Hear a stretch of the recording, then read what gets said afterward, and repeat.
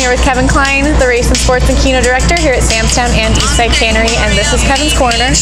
Today we're sitting in the famous Calamity Janes, rocking out the Rush, and newly remodeled. Newly renovated, yeah. Yeah, so they're open from 2 p.m. to 9:30, so come by and get some ice cream. It's great stuff. Yeah. On a sad note, Neil Peart, the drummer from Rush, he passed away this week. Oh, it just hurts me so bad. You know, arguably the greatest drummer I think he is of all time.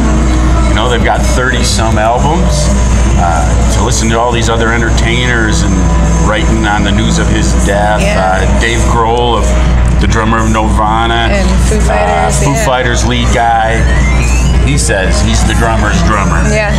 And that means a lot. Quick story. You know, they started in the 70s. They got 20-something or 30-something albums. Yeah. But that was right in my high school days. But I never did see them. Yeah. And then in 2010, a movie called I Love You Man, comedy. Yep. Right? Me and my boys love that movie. Well, they had in that movie, Paul Rudd and Jason Segel have this man cave that they're amateur musicians and they're playing Rush songs all the time. Matter of fact, they go to a Rush. Rush is in the movie. And anyway, so in 2011 or 12, they were touring and came to Vegas. So our whole family went to the concert. You know, my boys at that time were 20 and 23. And it was just so much fun. Even on the drive to the concert, the boys are redoing the whole scenes in the movie. They're really good at that for whatever reason. But my oldest son, after the news of Peart passing, he's in the process right now of listening to every single album. Yeah, that's a lot. I thought that was pretty cool. Yeah, definitely. You know? So, anyways, it's sad. So, you know, there's to Neil Peart. Yep, sad stuff. All right, so who do you like in the conference championships on Sunday? So we're in that Final Four. So Sunday, the noon game is the Titans at the Chiefs. Titans are getting 7.5 points. I'm going to take those points. Okay. Titans have already played the Chiefs this year and put 35 on them and won. Okay.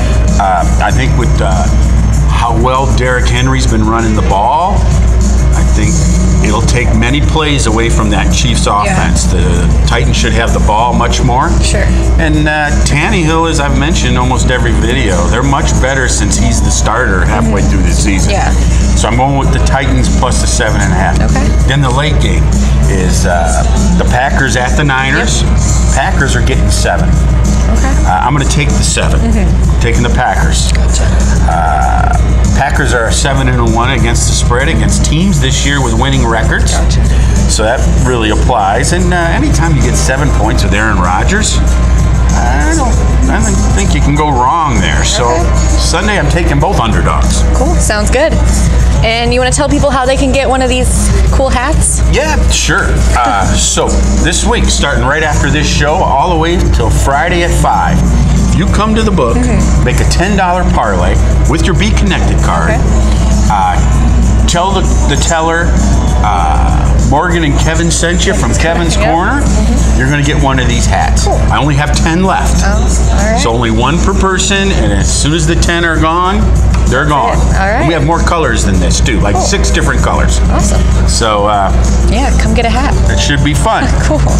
All right, well, thank you, Kevin, and we'll be back again next Monday for another edition of Kevin's Corner, which you could always watch anytime at samstownlv.com. I love Rush.